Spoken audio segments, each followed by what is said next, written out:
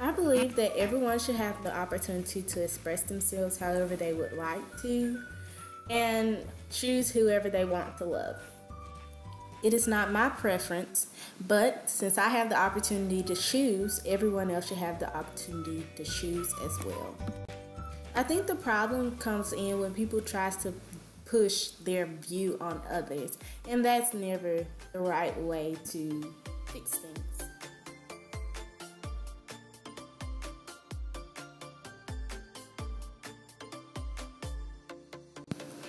My view is simple. Let them do whatever they want to. I mean, I'm not here to judge anyone, so keep it at that. The LGBT community.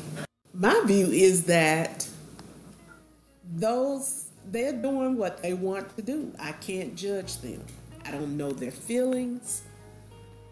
I know my feelings. I don't know their feelings. Some people tend to dislike them. I don't understand why. They're human. They're good people.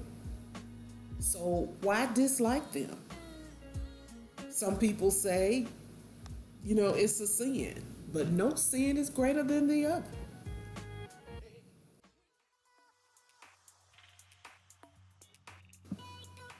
I do believe that a marriage is between a woman and a man. I grew up in the church and that's what we were taught. But I also believe that we have a choice to love who we want to love. That's not necessarily what I choose to love a woman, but no sin is greater than the other. I can't. I believe that a marriage is solely between a man and a woman. That's my belief because because the Bible says that God created man and then he created woman as man's helpmate. That's the way I think it should be.